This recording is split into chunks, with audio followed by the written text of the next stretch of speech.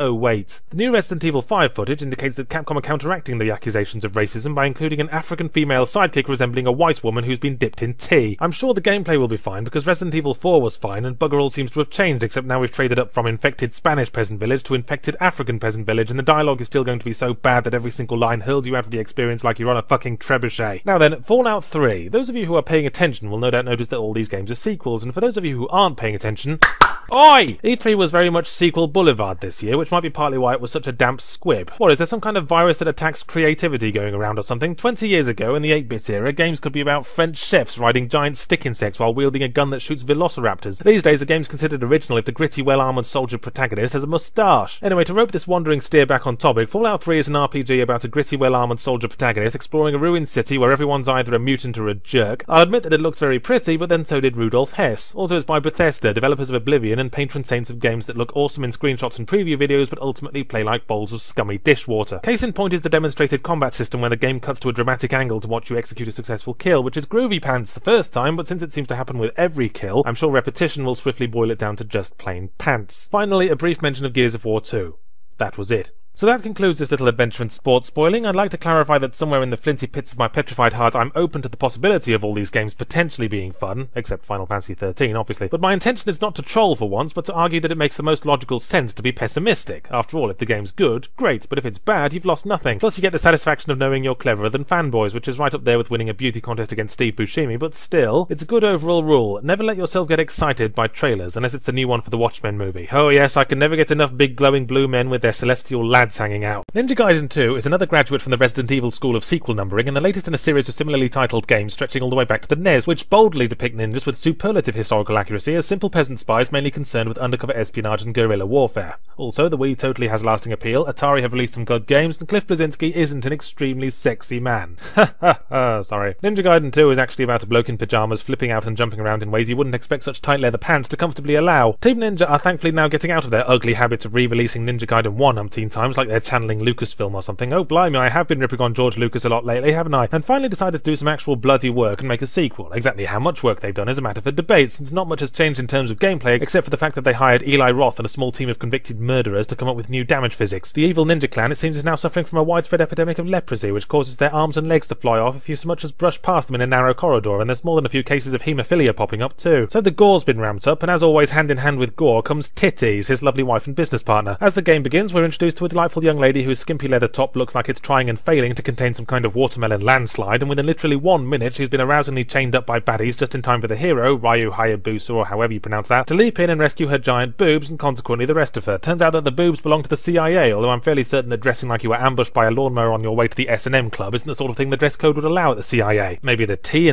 badum-tish. Anyway, this all kicks off a story of some kind along the lines of an evil ninja clan unleashing demons upon the earth and the CIA deciding that one solitary ninja is a much more hopeful prospect than, say, a tactical nuclear strike. But frankly, fuck you if you want a story. Here's your story. Demons over there, kill they ass. Among Japanese games, Ninja Gaiden 2 is almost unique in its immediacy. There's none of that Metal Gear Solid bullshit of cutscene dialogues that could fill a modest paperback. None of that Devil May Cry cockpiddle where the cinematics selfishly hog all the fun. None of that Zelda, applesauce where you spend the first 6 hours on a starting island learning the subtle arts of waving a sharp stick around going, yeah. What they do is briefly set the scene, then hand you a sword and go off to sit on the sidelines, patiently drumming their fingers on their knees while a legion of superpowered lepers pull your ring piece out through your throat. And I respect that to a point. It's like the Painkiller thing of focusing on relentless gameplay, but lacking the aesthetic appeal that compensates for the story deficiency, being set mostly in a series of corridors full of twitchy blokes with increasingly bullshitty attacks. Of course, this is very much a game for the hardcore crowd, with the emphasis on hard, suggestive tone of voice optional. The combat feels like one of those improbable bullet time sequences from a Wire Fu movie, only sped up to normal speed, then sped up a bit more. It's all about getting in sync with the enemy, finding the right rhythm of attacking, blocking and dodging, and if you lose that rhythm they'll chop off 3/4 of your health bar before you can say Hattori Hanzo. And even if you do find the rhythm, there's always the chance you'll get hit by an unavoidable exploding shuriken thrown by some dick you couldn't see because the camera's pointing at a dustbin or whatever. But it presents an interesting critical dilemma. Can a game that's supposed and indeed expected by its target audience to be aggressively difficult be accused of bad design? After all, the platforming stroke wall running sections are incredibly fiddly and unintuitive, and the camera's a giant piece of shit and a side of bacon, but maybe that's part of the challenge. You get loaded down with unnecessary numbers of only slightly different weapons, but maybe the developers intended for us to be flummoxed by indecision for a few moments before just getting the claws out again because everything else is shit. Some things can't be defended this way though. The graphical glitches, the level design being full of invisible walls, the occasional bewilderingly easy boss fight, and the fact that most of your magic spells make significantly less impact than turning around and breaking wind. But Ninja Gaiden 2 is part of a dying breed, so I'm inclined to be nice towards it, as I would towards anyone else with a terminal illness. In this new age of mainstream and casual gaming, many linear games seem to be becoming more about the spectacle, with no further ambition than taking the player by the hand and holding their attention long enough to reach the end and get a perfunctory peck from distressed damsel du jour, or more likely the cock-teased cliffhanger designed to set up a sequel that only exists in some designer's miserable and unfulfilled creative ambition. Ninja Gaiden 2 is very much a game for the old school crowd that actually poses the kind of challenge that leaves your voice hoarse with incoherent swearing and your thumbs paralysed with wanker's cramp. But on the other hand, the bugs and gameplay issues make it feel unfinished, and its immature obsession with blood and titties make me almost insulted to be the target audience. Ultimately, it's the gaming equivalent of a fat epileptic kid hopping up and down on his Thundercat's bedspread, popping Ritalin with one stubby hand and shakily masturbating with the other. So it seems I might have let slip a few controversial statements about the Prince of Persia Sands of Time trilogy, what with phrases like best game series of the last console generation dribbling out of the corner of my mouth, since what I actually consider a good game is the eternal question that apparently keeps my correspondents up at night, and since the current state of new releases continues to be like staring into a big empty bucket made of air, I figured it was time to dribble out a few qualifying statements on the subject. So back in the olden days when Wolfenstein could still call itself 3D with a straight face, a young squire named Jordan Mechner took a bunch of pictures of his younger brother running around in pyjamas, because this was a simpler time before the internet when you could still do that without someone calling the police. He then rotoscoped the pictures and created the timeless 2D classic Prince of Persia, the first in the subgenre of realistic platformer, in which you can't jump more than 2 vertical feet, and falling 2 stories leaves you with your thighs poking out of your lungs. Fast forward a few centuries to the early days of full 3D, when executives were scrambling around in graveyards looking for old properties to remake in big lumpy polygons, and one chap with the stench of death about him suggested Mechner's opus. The first attempt at a 3D Prince of Persia was the predictably named Prince of Persia 3D, technically a Tomb Raider clone in the same sense that a bucket of mushy peas and old twigs is technically food. It was horribly designed with bugs up the arse, a particularly uncomfortable place for bugs, bugs, and had a terrible habit of arbitrarily killing the player with leap of faith gameplay and unlabeled traps in open defiance of occupational health and safety protocols. Let's be more generous than reviewers at the time and say no more about it, except that it was a huge turd. A few years had to go by before the huge turd passed through the rectum of general memory, but in 2003 it fell to Ubisoft to take another stab at it and release Prince of Persia: Sands of Time. The driving principle was that since instant death traps are pretty much a staple of the series, then the player should be given an alternative to constantly smashing quick load with the speed of a pneumatic drill, and this was achieved with the power to rewind time. This served to make the parkour platforming more fun than several barrels of particularly whimsical monkeys, when the irritation of an accidental 10-story drop and splatter death could turn into a surreally humorous aside in which the prince's shattered bones instantly knit themselves back together, and he's so surprised he leaps 300 feet into the air. Other pros include beautiful environments that could make a jaded architect leap up and hump the screen, and actually really strong characterization. The prince was a snotty, arrogant dick, in itself not unusual in games, but it's impossible to dislike him because A, he's snarky while being very humanly flawed, and B, if he ever really pisses you off, you can drop him down a pit as many times as you like. And I still hold up his sidekick cum love interest as one of the best female characters in gaming, and not just because her tits are reasonably sized. She too acts like an actual human being rather than a MacGuffin princess with no brain or motor skills, or a supercilious badass action girl wearing enough armor to cover maybe 1/4 of a person. The one thing I hate about Sands of Time is that the combat is repetitive and boring. The weird foible of the series is that it's always brushing up against perfection, but for every step towards it they take another step back. The sequel, Warrior Within, had vastly improved combat, but unfortunately everything else had been beaten with the angsty stick and forced to write poetry with a pen full of black eyeliner. It seems that Ubisoft decided that emo culture was in, so they went around the office one morning and fired everyone who was smiling. The prince was suddenly staring out from under a black Robert Smith fringe and growling angry threats at supercilious badass action girls, showing off more flesh than a surgeon's convention. The tonal shift was so unnecessary and contemptible that a critical paddling session followed, which was a shame because the environments were still nice and the gameplay was better than ever. It just goes to show, never stick your dick in a pudding. It might still be good pudding and you can spend all afternoon explaining that, but no one's going to eat it because you stuck your dick in it! The very serious and angry Warrior Within made fans of the first game's lightness of tone very angry and serious, which is ironic when you think about it, and it was with rare wisdom that Ubisoft cocked an ear and wound the angst back in time for the third game, Two Thrones. On paper it looked like everything we'd hoped for, the Arabian aesthetic and lightheartedness of Sands of Time combined with the refined gameplay of Warrior Within, but then a lot of things look good on paper, like the little blue dolphin patterns on my toilet roll that fail to distract from the issue that I'm wiping my arse with it. While the gameplay continued to be top-notch, with the possible exception of needless and finicky chariot racing sequences, the guy responsible for the charming dialogue and believable characters had evidently been one of the many casualties during the dark times, and Two Thrones' attempt to replicate the snarky chemistry between the prince and his lady friend came across as forced and cynical, especially since the princess had evidently been on the testosterone injections and turned into an altogether now supercilious badass action girl like every love interest in their dog. It was like watching the Hollywood film version of a favourite book, seeing beloved characters and themes boiled down to tired, marketable stereotypes until you want to rub Agent Orange into your eyes just to add a bit of colour to the dowdy, homogenised mess. Between them, the three Sands of Time games had the ingredients of probably the best game ever, and I don't say that lightly. The first game still very resolutely sits in my top 5 games of all time, but it could have been better. Like a variant of the Uncanny Valley effect, the closer a game gets to Portal perfection, the more glaring the flaws become, and their attempts to correct those flaws in the sequels were akin to removing flecks of dirt from a birthday cake with a shovel. But we live and learn, so let's move on and hope the new Prince of Persia will be as good as Sands of Time, and that my arse will sprout wings and fly me into space. I don't really understand fighting games. I don't hate them, but then I've never frosted my pants over any of them either. I just don't get them, and whenever I mention this, people say the same thing. What's there to get? Violence is cathartic. It's like squeezing a great big stress ball, except you're kicking it in the face and you're a skinny Japanese schoolgirl in your underpants. But if you want to relieve stress, you take a herbal bath or bang your head against a wall, neither of which cost $90 at your local electronics retailer. There's got to be more to it than that. Soul Calibur 4 is the latest in the eternally misspelled Soul Calibur series and is a fighting game themed around twatting each other with swords, all of which are apparently as blunt as roofing tiles because they can't do more than knock people out. Anyway, the painfully slim justification for the twatathon is that there's a big evil chap on a tower who has the bluntest and most unreasonably large swords in the world, and everyone wants to have a go with them. Some people want to destroy them, some people want to stick them up their nose, and some people want to cover them in toffee and sell them at concession stands. The motivation and backstory for all the characters is so bloody complex you need a fucking flowchart to get to grips with it, which the game actually thoughtfully provides in one of its many dalliances with total fucking pointlessness. I've been racking my magnificent brain going through all the ways a game can make itself fun and interesting to play, and none of them seem to apply. First possibility, having a good story. Well, that falls at the first hurdle with 2 broken kneecaps and a fireside poker lodged in its head, because the story mode's a joke. You pick a character, you're given a little scrolly text backstory straight out of the What Not To Do school of exposition, then you go through 5 disjointed fights in equally arbitrary locations before taking on the big baddie at the end. Then the character picks up the big swords and does whatever stupid bollocks they had in mind for them. You can run through each character's story in about half a lunch break, and all in all it feels like a flimsy and vestigial edition, included to mollify a sulking story writer who spent 6 weeks working out a complex epic before anyone told him it was a fighting game and that the story had been mostly cut to make way for more hairstyles and tits. So let's move on to the next way a game game can be good, a feeling of accomplishment. The satisfaction that comes of beating every challenge it has to offer and sitting back feeling faintly superior to all the names going past on the credit roll. But winning a round in Soul Calibur 4 doesn't feel like much of an accomplishment at all, at least not as much as popping a difficult sheet of bubble wrap. Frankly, I'm amazed the game even comes with a manual. All you need is a picture of the throw button and a big arrow pointing to it. There hasn't been a single round I couldn't get through by slinging my gormless opponent around like a drunken Amish square dance. Perhaps it was because I was playing on normal difficulty. Hang on, I'll try one on hard.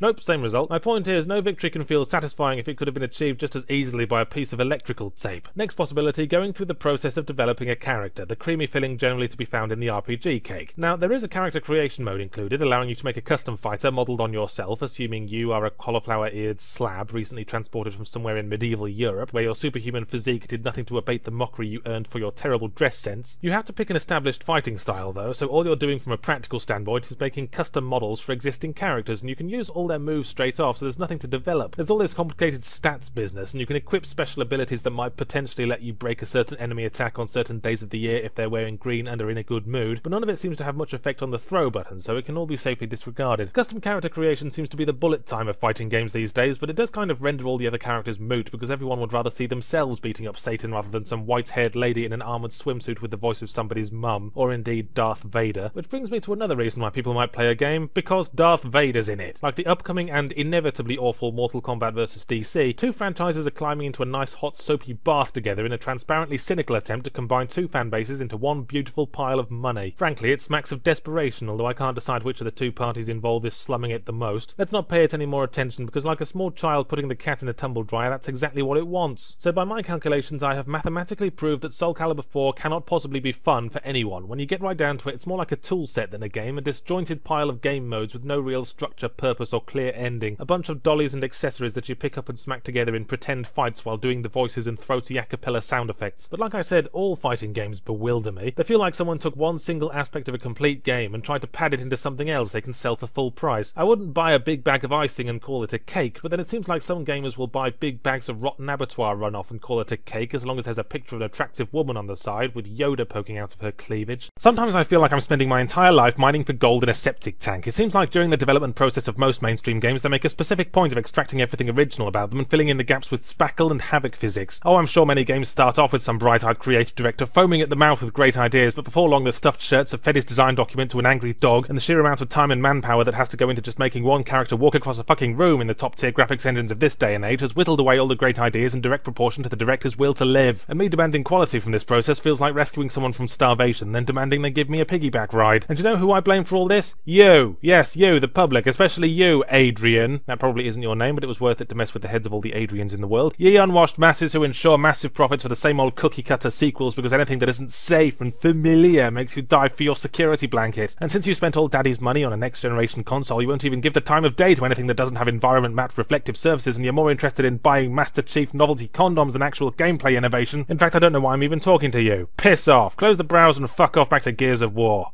Has he gone? Good, I hate that guy. Anyway, games are becoming more and more like the film industry, in that while you may occasionally find sultanas while rummaging around in rabbit droppings, you probably have better luck at a dried fruit shop, by which I mean the independent stuff. Braid is an indie 2D puzzle platformer recently released for the Xbox Live Arcade, and which is better than most full 3D titles, despite and indeed possibly because you could fit the entire development team inside a phone booth. It does, however, undermine the whole indie aspect when you hear that the lead developer Jonathan Blow sank $180,000 into the project. I mean, how many bedroom programmers have that kind of scratch kicking around? That's like $90,000 for both of his original gameplay ideas. I kid, really. While time manipulation isn't by any means an unexplored concept, I promised myself I wouldn't mention Prince of Persia at this point because I feel if I suck that particular dick any harder it's going to drop off. It's never been quite this stylish or presented in enough new and interesting ways to still feel like something totally original. The puzzles are extremely cleverly put together and always seem to have deceptively simple solutions. The hard part is just getting your head around the sneaky time manipulation mechanics available, but when you do finally master your powers, Hiro Nakamura style, and find the solution, it's a more satisfying feeling than teabagging 100 noobs in any deathmatch shooter you care to name, because it's nice to know that bits of your brain besides the usual run, shoot, kill, teabag reflexes haven't turned black and dropped off yet. But wait, I think I hear the nitpick train coming into the station. After a top-notch first half, there's a sense that the game is running out of momentum. Several of the later levels are literally copy-pastes of older ones, only solved with a different time power, which feels a little unimaginative. Oh yes, and here's a recurring scenario. 2 doors, 1 key. Key only fits one of the doors, the other one makes it break. No indication of which door is the right one, broken key cannot be recovered, have to start entire level again. That, Jonathan, is what we call a dick move, and I can't think of any reason for it unless the Xbox Live Arcade has some kind of minimum shittiness quota you have to meet. There is a story, although there might as well not be. I've always said that the best stories are ones that merge seamlessly with the gameplay, and in Braid they're kept in separate rooms, with you in the gameplay room looking into the story room through a tiny hole in a dividing wall. Most of it is told through a bunch of disjointed text walls about some Burke looking for a princess, except maybe she's actually his estranged wife or his dead daughter, or maybe she's the atomic bomb, who knows. There's a glimpse of absolute genius in a really well done endgame sequence, but it still doesn't explain much, and then it's back to obscurely written text boxes for the epilogue, which ultimately left me confused and unsatisfied, which is incidentally how my girlfriend feels most nights, and I refuse to accept that it's just because I'm thick. Of course, with the gorgeous painted graphics and excellent soundtrack, Braid is proudly wearing the arty game label, but it's possible that it might be taking refuge in that to avoid having to explain itself. Oh, people say it's open to interpretation and you're supposed to discuss it on forums and stuff, but I don't buy that. It's like when you tell a joke and nobody laughs. You then explain the joke and people go, oh, that's pretty clever, I guess, but they still won't laugh because you didn't tell the joke properly in the first place. I'm pretty sure I'm the only person who gets pissed off at this sort of thing, though. Braid's excellent gameplay makes up for its pretentiousness, and it's the Killer 7 argument again. The flaws are irrelevant because you have to play it for the utter uniqueness alone. I've heard people complain that it's too expensive at $15, and all I can say to that is, welcome to my world, motherfuckers. I live in Australia and have been conditioned to blithely accept ridiculously big markups on games. There was a time when paying twice what you hateful Yankee twats do would have pissed me off, but these days I think of it as the having the nicest beaches tax. The unspoken goal of exploration is to make the entire planet completely boring. Life was at its most interesting back when we still thought grass huts were a bit hoity-toity and when there could have been dragons made of raisin bread over the next hill for all we knew. Nowadays everything's mapped out, and we've even spent enough time on the moon and the very bottom of the ocean to know that firstly there aren't any dragons there either, and secondly we're definitely not in a hurry to go back and double check. Now it's only the depths of space that remain unexplored and unboring, plenty of grey area where any number of interstellar sparkle dragons could be hiding. EVE Online does the impossible by making deep space boring and demonstrates that the best way to do that is to let nerds colonise it. With cards now hurled onto the table hard enough to bounce off and slice someone's eye open, let me back up. A few weeks ago, in the Age of Conan review that inspired so much delightful porn, I mentioned that all MMOs are trying to be World of Warcraft, i.e. full of grind and spiders. Well, some urban cavemen took exception to this remark and decided to fill my lughole about their personal favourite land of make-believe, EVE Online, an online space sim boasting a gigantic playable universe with enough simultaneous players to populate a small, whiny city with serious personal hygiene issues. Also, they advertise on The Escapist, which I sometimes interpret as a challenge. I made a firm decision starting out that I wasn't going to have anything to do with any of those player-run corporations the game boasts. I've seen their recruitment threads in gaming forums, and I'm frightened that interacting with such people to any great degree would infect me with some kind of weird disease that causes flowcharts. Besides, I only had a 14-day free trial. That's enough time for a holiday, but not a middle management induction course or whatever. Once again, I will play the everyman, observing from a distant bush the amusing rituals of a tribe of overweight bespectacled natives. Creating a character involves picking a home planet, a bloodline, a job, an education, a gender, a hair colour, a preferred brand of underpants, and whether you squeeze the toothpaste tube from the end or the middle. There's the prerequisite physical appearance editor with the usual batch of sliders, but the fact that your character never leaves their spaceship makes it a massive waste of time. But then if there were ever 4 words that completely summarised EVE, those would certainly be they, with the runner-up being bored,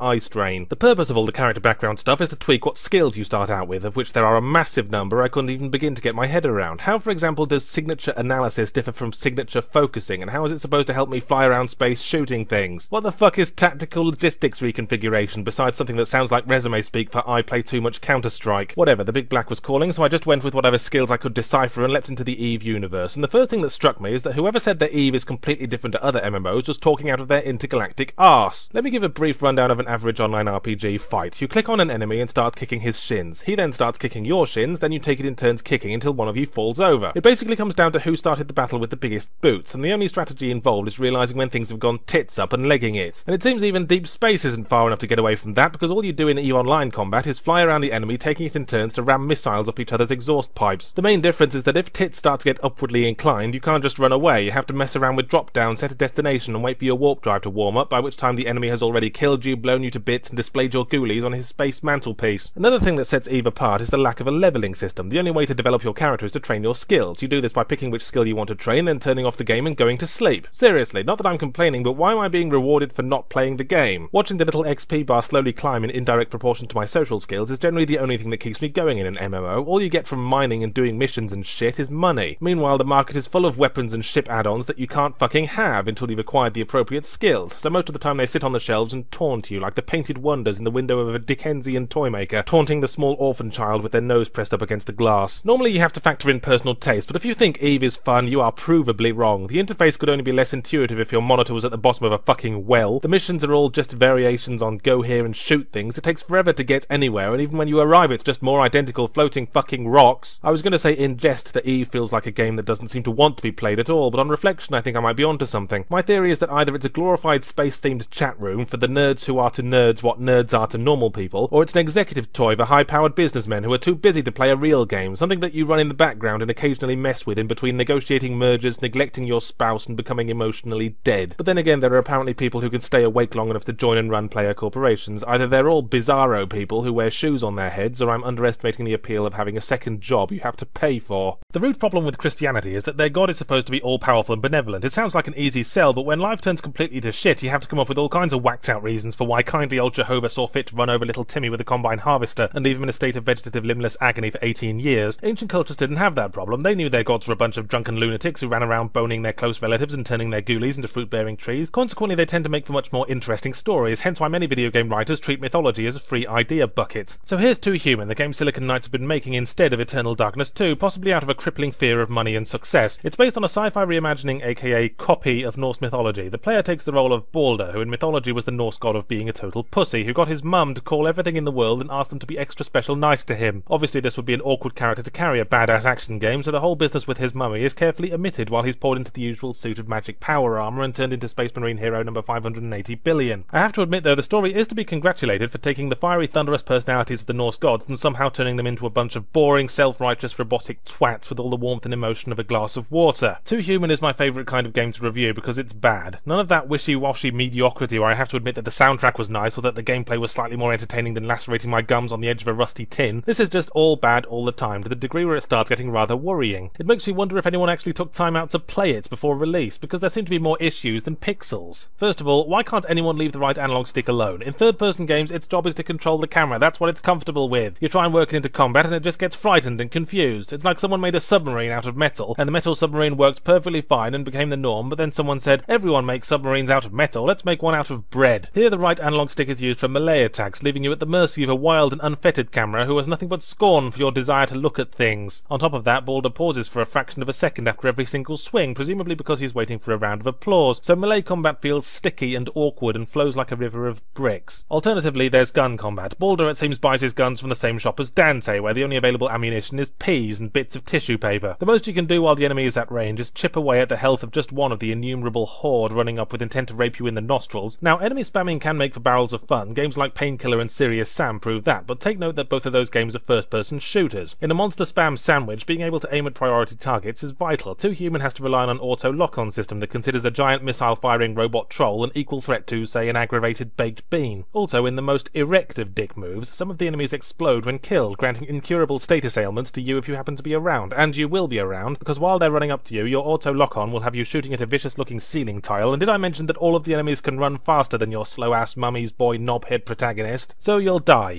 a lot, and by Christ does the game want you to know it. A Valkyrie who is clearly in no fucking hurry slowly flies down, picks up your corpse, and ascends gently back into heaven as if to say, there, baby, it doesn't matter that you're a 10-thumbed cripple who literally can't fight to save their lives, let's get you tucked into beddy buys. Then you respawn 50 feet away with no penalties, scratching your head in bewilderment, and this happens every time you die. You can't skip it. No one could look at this and think, yep, this will never get old. The only remaining explanation is that this is some kind of test. Maybe if anyone defends this on a forum, they automatically get added to the government depopulation list because their minds are clearly deviant and must be purged. Too Human is a game that carries the stink of the auteur, a pet project, something that was made for the designer's sake rather than the player's. It proudly announces its intention to be the first part of an epic trilogy, which in terms of tempting fate is right up there with a character in a horror movie uttering the words everything's going to be alright, then getting their tits out. Too Human Episode 1, or whatever they end up calling it, has a measly 4 missions, each one fatted up into hours of endless waves of the same 4 or 5 baddies in huge repetitive environments that only exacerbate the frustration caused by Balder's toe-curlingly slow movement speed, or perhaps I should call it Baldur's Gate. If there really is an entire trilogy of this worked out, a better idea would be to combine them into one game, cutting all the missions down to 1/3 of their intended length, but that won't happen because an auteur developer would sooner take the trimming scissors to their own eyeballs than their beloved magnum opus, and you're left with a game experience that could be recreated by walking down a wide road in the middle of nowhere, stopping every 5 steps to crack yourself in the eye with a hammer.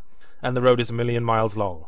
and the hammer is made of wank. If there's one thing history has taught us besides not to piss off people called Genghis or put lead in your water pipes, it's that if you're going to make something incredibly good that becomes frighteningly popular, make sure it's the last thing you ever make in your entire life, because otherwise you get to spend the rest of your creative career struggling under the weight of high expectations and bricks. Will Wright created The Sims, a franchise which by shrewdly combining user-designed assets, the powers of a malevolent trickster god, and a massive amount of implied nudity, now annually makes about twice as much money as Belgium. So can his new game, Spore, possibly live up to that legacy? In short, no. In long, no.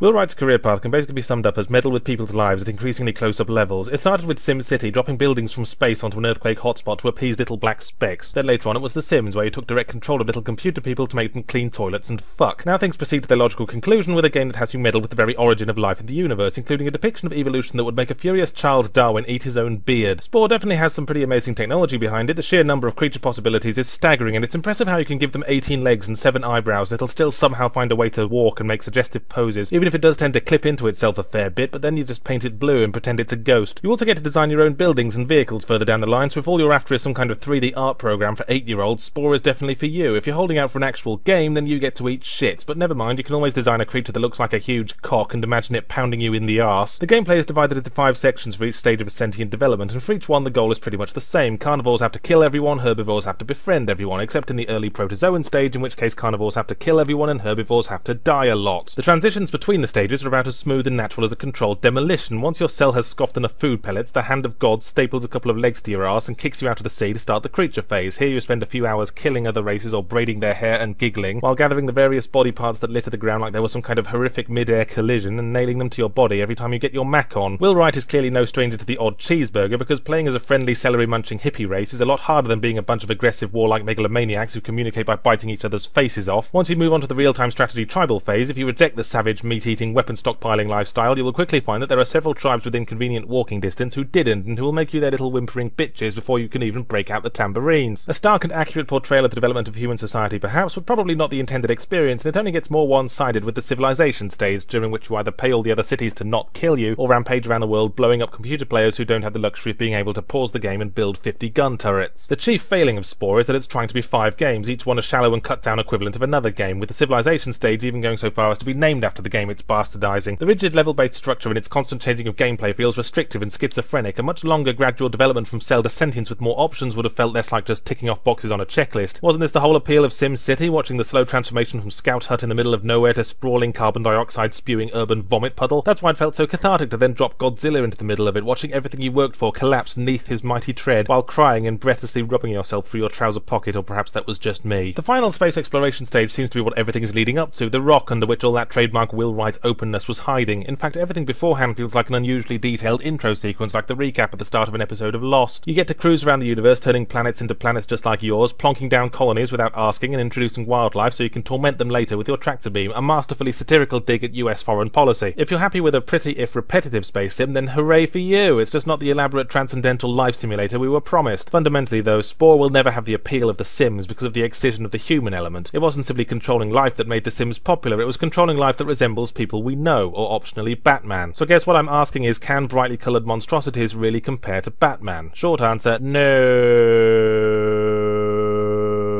Nostalgia is like stuffing your cheeks with cocaine-infused marbles in that it makes you say stupid things. Of course Fantasy World Dizzy isn't the best game ever, don't be so bloody idiotic. It had like 5 colours and the main character was a blob on some kind of permanent caffeine buzz. The flaws of our childhood amusements disappear behind an insidious rose tint because we associate them with a happier innocent time before our first damning locker room stiffy. The current popularity of retro and casual gaming that form the foundation stones of the Xbox Live Arcade and equivalents indicate that there exists a substantial niche for games that capitalise on mudded memories of past times, 2 of which I'd like to ransack for you today. First up, Bionic Commando Rearmed, a 3D remake of an old NES game that I've never played because mine was a Commodore 64 household, but apparently it was about Inspector Gadget battling Hitler, so presumably Nintendo was somehow getting their ideas from the things I drew on the backs of my school exercise books. The 3D aspect, however, is completely cosmetic, with the gameplay stubbornly riding economy class on the 2D plane, and even though I've never played the NES original, I can tell that Rearmed is an utterly faithful remake because it's console-stompingly frustrating. Which brings me to the first counterpoint to nostalgia, that the majority of obsolete retro gaming tropes died out for a good fucking reason. The Lives system seems like a good place to start. Lives are a holdover from the days of arcade gaming, when each one simulated symbolised another shiny coin to be begged and whined for from your unfeeling mum. They were made obsolete when it was realised that it made for better home entertainment if any player could finish a game rather than just the obsessive psychotic ones. Rearmed is determined to keep it retro though, so if you get deadified one too many times in a mission, you have to start it all over again in what amounts to little more than arbitrarily slamming a button marked lengthen gameplay, raise blood pressure. And when you're hurling yourself through space with no ability to manoeuvre in the air, with patented insta-death spike and water traps lurking just off screen like giggling trolls under bridges, deadification is inevitable. Strangely, for a 2D platformer, you can't jump, at least not from the start, so if you find yourself with a waist-high obstacle to deal with, you have to use your grappling hook to swing over it, which strikes me as a needlessly roundabout solution. I guess if you go to all the trouble of chopping your arm off and jamming a winch on the end, then you'd want to make the most of it, but you'll know that experience and regrets when you're trying to hug your children or finger your wife. And call me set in my ways, but surely it would be more intuitive to make pressing the button to shoot the grappling hook also detach it, rather than retract and leave you dangling helplessly from the ceiling like a bionic pinata. In short, the grappling and swinging controls handle like they were installed by someone reading the assembly instructions upside down, but the question this all raises is whether a remake should just blithely parrot the gameplay mechanics of the original, or take the opportunity to improve upon them with our enlightened future space technology.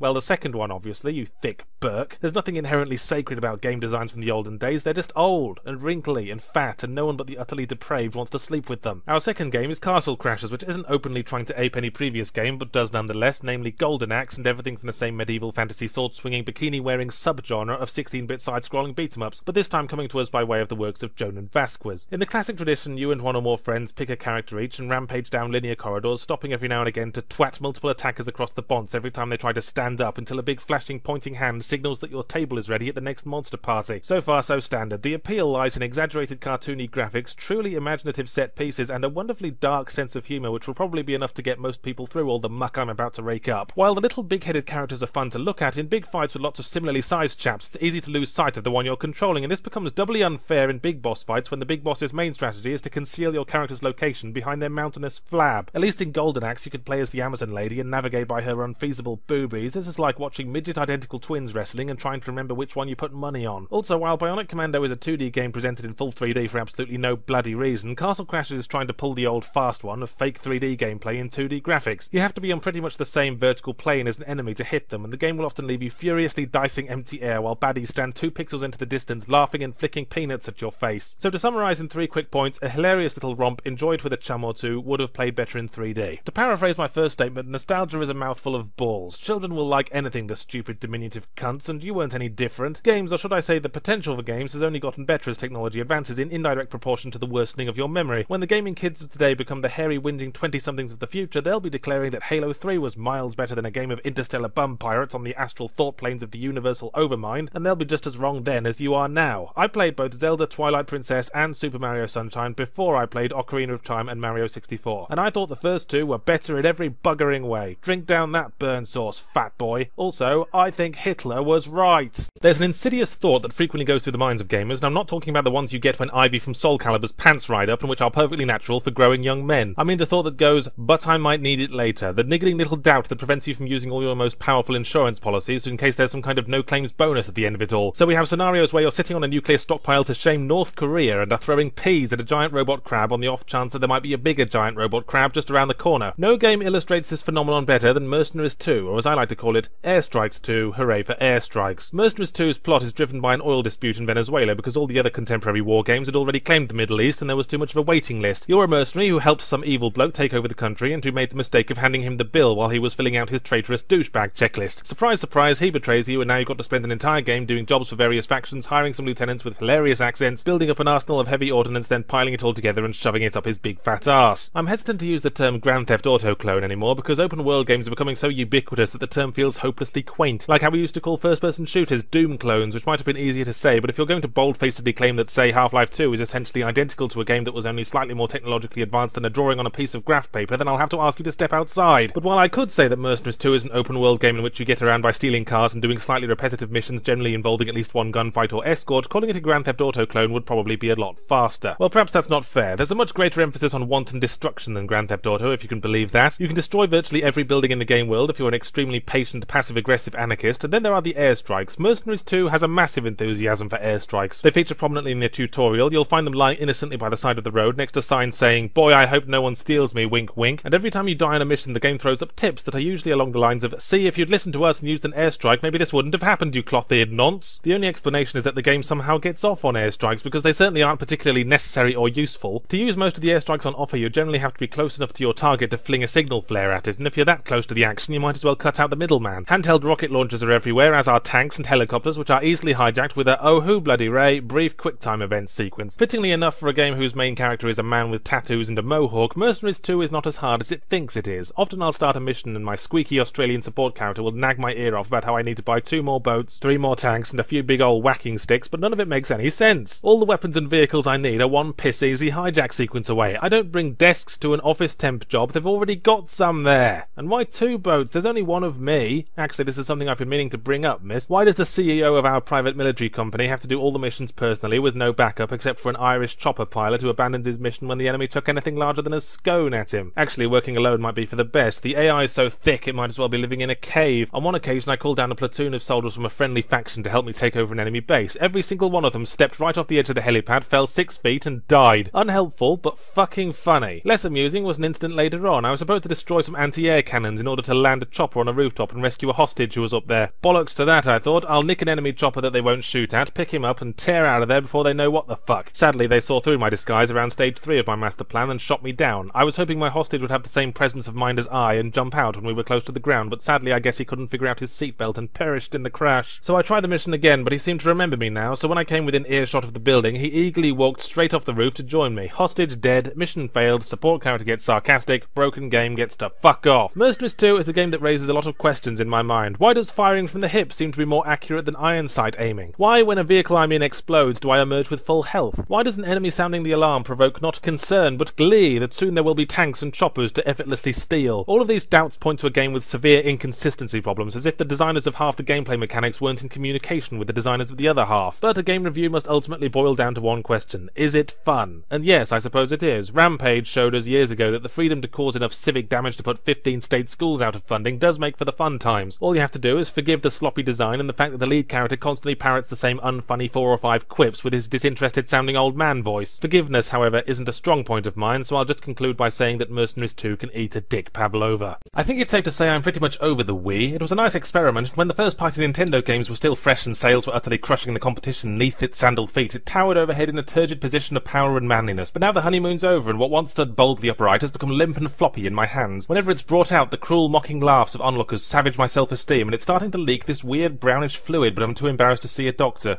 What was I talking about? Well, anyway, The Force Unleashed. So the game's come out for practically everything with a screen: the Wii, PS3, 360, PSP, iPhone, ZX Spectrum, graphing calculator, microwave oven. But my thinking was that since the first thing anyone does with a Wii controller is swing it around making lightsaber noises, it would be remiss of me to play an actual official lightsaber game on anything else. A slight graphical downgrade is a relatively minor storm to weather for a game that actually feels like being a legendary unstoppable warrior magician rather than merely piloting one by remote control. Playing the game, however, it turned out that the legendary unstoppable warrior magician has a Zimmer frame and Parkinson's disease, and a slight graphical downgrade became it looks like it was left in a swamp monster's trouser pocket during laundry day. Just to take another massive bladder evacuation into my horrified upward-facing eyes and nostrils, I later caught a glimpse of the PS3 version being played by someone else, and not only were the graphics better, but the level design was drastically different, i.e. actually good, and the physics seemed to amount to more than just swatting things made of cardboard around various empty rooms. On the whole, it seemed like a game I'd much rather be reviewing now, but I made my stupid choice, and now I'm stuck with this watery, dead-eyed knockoff that would have embarrassed a last-generation console with a pickaxe lodged in it. It just goes to prove what I've always said: free will is overrated. The story concerns Darth Vader thankfully having gotten over his difficult puberty and now expanding his evil portfolio with a dalliance in stealing other people's children. His nurturing instincts then kick in, and he raises the Sprog as a secret apprentice to help him overthrow the Emperor. And why not? Because everything always works out so well whenever he pulls that shit. Apparently the plot is supposed to tie the Star Wars prequel trilogy to the original series, which raises the obvious question: why would we want to do this terrible thing? It's like tying your breakfast to a plague rat. The grubby fingerprints of George Lucas are all over the story, and that none of the characters are in the slightest bit relatable. That, however, could be because of the Wii graphics limitations, making them all look like Jerry Anderson puppets of stroke victims. Your female sidekick in particular has something very eerie about her. She never blinks, for one thing. Her eyes just sort of wobble every now and again like they're about to fall out. But let's move on to the festering bone marrow of the matter: the Wiimote lightsaber controls. Sweep it left and right for horizontal slashing, up and down if you're feeling sassy. Put in practice, however, most lightsaber fights amount to little more than run up to enemy, then wave your wrist around like you're a schoolgirl who just noticed a tarantula crawling up her sleeve. The trouble with the Wii motion sensor is that it's so temperamental and intent to willfully misinterpret your every spastic flail that it's essentially like playing any other console, but with all the buttons randomly reassigned every couple of seconds. If only the controllers had some kind of, say, attachment that fixed all these issues, perhaps the games would actually be worth a damn, but there I go again on my dreamy little tangents. Since it's the Wii port's lone unique feature, I should probably mention the duel mode, in which you and a friend compete to see who can stave off carpal tunnel syndrome the longest. I and my colleague opted to fight as Anakin Skywalker versus Darth Vader just to completely fuck up the canon, but when we figured out that both of us were using the lightsaber fighting style known as random shaking fu, we both just backed up and stuck force lightning up each other's asses until one of them fell off. Back in single player town, I ended up putting all my upgrade points into force powers, because for reasons already mentioned, pulling off the lightsaber combos is like trying to follow an aerobics routine with both your arms tied to different windmills. Once you figure out that force pushing and force lightning can down an entire room full of assailants, you'll wonder why you even bother carrying that big glowing Jedi Willy extension around. I mean, Christ, Luke Skywalker was supposed to be some kind of force prodigy, and the most he could do was move a lightsaber by grimacing at it for an hour. And here's this lad clearing an entire hallway with a cough. The Force Unleashed on the Wii did not endear itself to me. I don't blame the developers, and I'm not just saying that because they're based in this city and might kill me. I blame the Wii for being tight-fisted with its hardware upgrades. I blame myself for failing to research the different versions. I blame Michael Atkinson, the Attorney General of South Australia, for quite a few unrelated things. But most of all, I blame George Lucas, that hirsute, chinless git, pummeling his own franchises with such ham-handedness you could put a piece of bread around each of his mitts and call them BLTs. What I want to know is when LucasArts are going to drop this shallow pretense that the prequel trilogy wasn't 7 to 8 hours of concentrated agony drilled right into the forebrain, declare the whole confused lot of it non-canon and move on. But no, they keep trying to make us accept it, like our parents making us invite the smelly kid with the hunchback to our birthday party so he can drink all the Fanta and determinedly wet himself. First there was that god-awful CG movie that looked like a 2-hour intro cutscene, and now this. Personally, I would slap George's hands away from the editing desk, give him a colouring book, then remake the prequel trilogy so that Darth Vader uses the Force to win breakdancing competitions and chokes to death anyone who utters the word midichlorians. I don't think I would do very well in a real-world combat scenario. I hate being shouted at, and I can't run very fast while wearing a backpack the size of a cow. Before I would willingly enter a gunfight, the enemy are going to have to strap big glowing red arrows to their heads and promise to stand next to windows, loudly vocalising every thought that crosses their minds. And by the time my comrades have persuaded them to do that, I'll have remembered that I'm a massive coward and legged it. Reality is a cruel and unintuitive place with frustrating gameplay mechanics, which is why it's so odd that games try so hard to resemble it. With that in mind, here is Stalker Clear Sky, or to give it its proper title, STALKER Clear Sky. If you go into STALKER Clear Sky in the mindset of, say, Half-Life 2 and run full pelt into enemy strongholds, gleefully spraying bullets, then your corpse will be strung up in their garden being used as a bird feeder before you can say reload, Dr. Freeman. You know how in most FPSs you're some kind of hybrid of man and refrigerator who could take an entire munitions dump to the face while the enemy all have armour made of whipped cream and skulls made of cake? Well, it seems going into this game everyone got their character sheets mixed up. The player can't survive more than a measly handful of bullets ripping through their flesh, while the armoured enemies can take so many rounds to the torso you'd think there'd be nothing left but a spinal column and the cornflakes they had for breakfast. They can spot you in pitch darkness even with your flashlight off, and they can shoot you from halfway to Neverland because their guns have magic accuracy that evaporates the instant you get your hands on them. I had to press quick save more often than the fire button, and this was on medium difficulty. I dread to think what the hardest setting is like. They probably give you a water pistol and replace all the enemies with fire-breathing golden lions. STALKER Clear Sky is set in the area surrounding an alternative post-disaster Chernobyl where the power station apparently ran on fairy dust before the meltdown and released a cloud of magic instead of boring old radiation, which transformed people and animals into superpowered mutants as opposed to corpses and created localized space-time anomalies that can do impossible things, like make Atari release a decent game for once. The zone's now the #1 hangout for dudes with anoraks and acoustic guitars who are all voiced by the same heavily accented man, and to occupy their time by either shooting at people in slightly different coloured anoraks and stealing their baked bean stockpiles, or showing each other the best routes to get to people in slightly different coloured anoraks to shoot at. The player character is just one of many of these types, but every faction wants him to do jobs for them because he has mastery of the zone's most effective temporal anomaly, the mystical quick save key. Actually, the various factions don't always seem to be totally clear on exactly how important you are. Especially early on in the game, missions sometimes have this alarming quality of solving themselves. There was this bit where my allies were yelling my ear off, telling me to help defend some control points somewhere because black anorak wearers were closing in and our occupying forces numbered one guy in a wheelchair and a sock puppet. But halfway there, I was suddenly congratulated for successfully seeing the blighters off, and by the time I arrived, the wheelchair man had already installed a bar and croquet lawn. It's good that they're not totally dependent, but my impression was that my attention was urgently required, and I was kind of in the middle of shaking down corpses for baked beans. Don't think this means you can actually rely on your allies, though, because it seems like their IQ drops 50 points when you can actually see them. Performance anxiety, perhaps. Come to think of it, there are a lot of things you can't rely on. The player uses some of the guns to store his chewing gum, so they jam with incredibly poor timing. Your character interprets crouching as ducking his head slightly, so it's very hard to effectively get behind low cover. Lying prone only drops your eye level another inch or so your character is either extremely fat or uncomfortably well endowed. Probably the first one, judging by how often you have to stop for a breather and a sausage roll while running cross-country. And of course there's no way of knowing that you're blundering into a high radiation zone until you've already been sterilised and grown an extra face. But having now whinged myself inside out, I have to say that I find STALKER weirdly compelling. This is probably pretty close to how I personally would do in a real-life post-apocalypse scenario, that is, embarrassingly badly. Sure, it's hard, but it hurts us because because it loves us. We've all been made complacent by tutorial levels and health regeneration. It's up to games like STALKER to remind you that you're going to be just as useless after the downfall of society as you are now, nerd. Plus, running around forests at night with the flashlight on makes me feel like I'm in the Blair Witch Project. So it's quite an immersive game once you adjust for the steep difficulty curve. It's just a shame it's also got more bugs than a crack whore with the sniffles. The mystical quick save key is a dark and mischievous power that can change the very fabric of reality. I was ambushed by a bunch of jerks on my way somewhere, killed one or two, hid behind a rock and quick saved, but then 3 of them all threw grenades and I ended up with a cloud of shrapnel instead of a face. After I quick loaded though, they suddenly didn't seem to care. I was able to walk up and affably chat to them about how their day was going. One of them even offered to guide me through the forest, but halfway through he ran off yelling, "That's him! Take him down!" I couldn't see anyone else around, but it seems he was talking to my processor because at that point the game crashed. They'll probably patch that at some stage, but they won't get any points for it in my book. You couldn't get away with releasing a buggy game in the cartridge and cassette days. You'd get sentenced to trampling under the company Brontosaurus. But I'll tell you the worst part about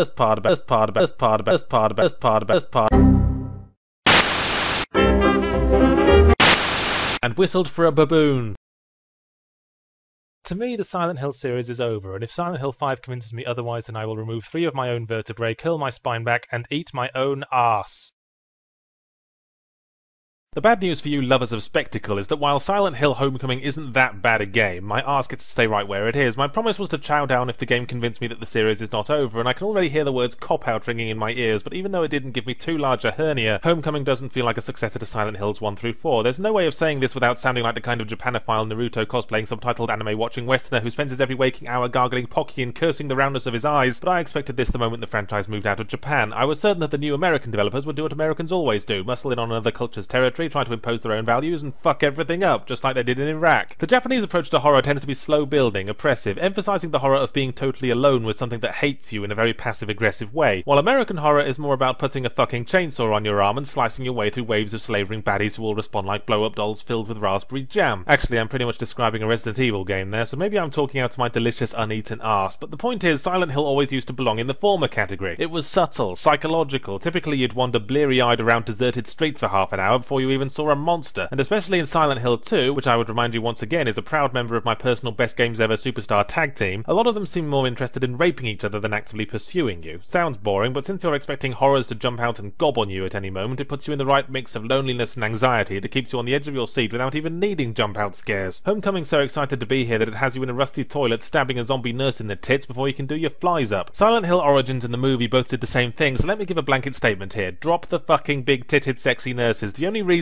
they look like that in Silent Hill 2 was because the spectacularly neurotic James Sunderland was looking for his sexy wife and they represented his frustrated libido. Alex in Silent Hill Homecoming is looking for his kid brother, who I very much doubt was a double D. And what have the new monster designs got to do with anything? A spindly man with a banana skin for a head? What, was Alex's brother once traumatized by a smoothie? Pyramid Head also makes his contractual appearance for no better reason than fan service. His big scene involves him walking across a room and pausing at one point to lingeringly stare at the camera, stopping just short of doing a little song and dance routine. The whole effect is a game that's trying so hard to be part of the big boys club that you can practically hear the discs straining with the effort. The trademark sense of isolation is another point the game misses like a champ when you're given a spunky female sidekick. This is another peculiarly American habit that seems to always go unchallenged. Why does a love interest subplot have to be shoehorned into everything? Imagine if there was some kind of parallel universe where every game and movie, regardless of genre, was required to incorporate at least one line dancing competition. We think they were all raving lunatics, and yet here's us forcing in an out-of-place, cheesy romance scene that's more agonizingly painful to watch than any of the actual horror the game is supposed to be about. And if that's not enough, you get a wisecracking black friend drenched in stereotype. Towards the end, there's a bit where you're given the choice to either save him or let him die, and I could not hit that no button fast enough, I tell you that. Then of course they have the cheek to give me a bad ending. It's like they had some kind of generic Hollywood movie checklist to fill in, which makes sense because the game borrows heavily from the similarly overdone Silent Hill movie, to the point that I half expected there to be a level where you play as Sean Bean doing something totally fucking irrelevant. I can't help being biased. I once courted a game with golden hair and shining eyes and a mouth that could suck the moon through a drinking straw, but our dalliance had to end, and while I've been working my way through her modestly hot sisters, none of them will ever compare to those halcyon days. So let's try to judge Homecoming by its own merits. The environments are well done, but some of the levels are a bit linear and feel like arbitrary padding. Thought you could slip a quick sewer level past us and no one would notice, did you lads? The story is a lot more creative than Silent Hill Origins, let's just dump this twat in a haunted town and see how he goes, but the dramatic twist ending was about as shocking and unpredictable as the sun rising in the morning. The dodge move takes a while to master, and even then it only works if the engine's in a good mood. Shooting is the only way to guarantee not getting at least one want bits sliced off with every fight, but haunted towns are affected by the economic crisis too, and they can't afford to leave many bullets around. But you know what? That's a good thing. Survival horror combat is supposed to be hectic, panicky, and often not worth it. If I'm not dreading every single monster encounter, then it's not horror, is it? It's just setting up an unpaid pest control business. You don't actually spend much time in Silent Hill the town, so the thought occurs that if they dropped that aspect, changed the looks of the monsters, renamed it something like The Adventures of Captain Scowlyface, and released it as a whole new franchise, I'd probably have been kinder to it. Maybe if the original creators of something don't want to continue it, then you should listen to them, because otherwise you're only making it to please the fans. And why would you want to do anything for fans? I mean, I'm a Silent Hill fan, and I've just spent a whole review whining like a broken motor. Fans are clingy, complaining dipshits who will never ever be grateful for any concession you make. The moment you shut out their shrill, tremulous voices, the happier you'll be for it. Incidentally, why not buy a Zero Punctuation t-shirt? It just struck me that whenever there's a sandbox crime game, it's always the same gangs. Italians, Yakuza, or street gangsters. You're always either going on about respect, honour, or wearing your belt around your thighs. You know what there needs to be? A sandbox crime game where you play a Batman villain. You run around doing dastardly crime equipped with freeze rays and jetpacks, completing story missions that lead up to you building a giant, brightly coloured doomsday machine shaped like a top hat or something. Then Batman comes along and beats you up because you forgot to strap him into your overly elaborate, slow-moving death trap, then you mysteriously evade capture in order to come back and do it all again next week. Sadly, mankind has yet to recognise my genius, which is incidentally the title I have in mind for this project. I bring this up because Saints Row 2 came appealingly close to my vision. The level of character customization is straitjacket-wearing, small animal-tormenting insane, and after I'd gotten away into the game and kitted out my Cockney-accented psychopath with a black and red silk suit with bow tie, two-tone shoes and matching bowler hat, then started a mission in which I drove around the suburbs hosing things down with raw sewage, I suddenly realised that I was role-playing as some kind of extremely unsubtle cousin to the Riddler. I wondered if there could be a follow-up minigame in which I composed a set of elegant rhyming couplets pertaining to houses covered in poo. Sadly not. I know I said we should drop this term, but Saints Row 2 really is a Grand Theft Auto clone without shame. You're in a huge sandbox city that residents of New York would find weirdly familiar. You jack cars, that is, you steal them, not masturbate them. There are silly in-game radio stations, and you do missions pertaining to rival gangs that run you through a colourful spectrum of vehicles and gameplay modes. The only thing it doesn't have is your fucking cousin ringing up every 10 minutes to invite you on dinner dates, and that's just one reason why Saints Row 2 is better than Grand Theft Auto 4. If you give players a sandbox world full of guns, cars, and innocent blood-filled squishy people, they're going to want to fuck this world's shit up. This is something that GTA 4 didn't seem to grasp. When you put a child in a sandbox, you do not spend 3 hours explaining proper bucket and spade etiquette, devote lengthy cutscenes to explaining the child's motivations, nor do you interrupt the child every 10 minutes to make them talk to grandma on the phone, and you also don't paint the sand brownish grey or stir in a few shovelfuls of grit. Saints Row 2 shows a much better understanding of its audience. It is fully aware that most gamers are dickheads, and if you give them any kind of freedom, their first instinct will be to abuse it. If you give them guns, they will shoot old ladies. If you give them cars, they will run over old ladies. If you give them aircraft, they will ascend to the highest possible height and hurl themselves out onto an old lady. And if you give them customizable outfits, their first instinct will be to take off all their clothes and run around the streets hip-thrusting in the faces of old ladies. If you try to stop them doing all this, they'll hate you for it. Not only does Saints Row 2 not stop you, but it keeps score. Every single one of my examples has a little minigame attached. You'd never see Nico Bellic farm points by casting his Serbian flag-patterned underpants aside and waving his willy at someone's grandma, or for that matter embarking on missions in a floral print dress and top hat. But maybe if he had, it'd have at least brightened up his miserable little brown life for 5 minutes. GTA 4 was a game that spent its entire playtime drunkenly stumbling back and forth between wacky fun and gritty realism, unable to decide where it was going to set up shop. So while the funny radio stations were there, the lead character was an angsty cunt with a selection of dowdy outfits like the world's least stimulating G.I. Joe. The cars handled realistically, i.e. like supermarket trolleys full of rocks, and when you drove into a pedestrian they just rolled realistically over your bonnet and collapsed in a screaming pile of broken hips. Run someone over in Saints Row 2 by comparison and their ragdoll will be launched into the sky, Team Rocket style, and end up with their spine curled around a lamppost. I found myself becoming a lot more attached to my character because whatever personality you choose, they're in this for the same reason you are, to have some fucking fun. I'm not so keen on the rather dictatorial gameplay mechanic in which you must play the aforementioned minigames to build up respect points before you can get on with the story missions. It leads to this bizarre scenario where you can be controlling half the fucking city with legions of misguided youngsters at your command, but you're still not respected enough to do a mission until you go and fling shit at someone's house. The minigames are fun, and I admit I probably wouldn't have played them if this game hadn't folded its arms and closed off the plot until I did, but I guarantee their entertainment value will run out before the story missions do. The game's also a little too easy on the medium setting. Your handgun can shoot accurately enough to pierce someone's nipple from across town, and our old friend Regenerating Health makes a show-stopping appearance, essentially making you RoboCop with more flexible ethics and trousers. Saints Row 2 isn't the most sophisticated gaming experience. In fact, if it were a person, it would wear dealy boppers and laugh at dead baby jokes, but it understands what it's trying to be. Pure, mindless fun, like wrestling an excitable dog in a paddling pool full of disembodied breasts.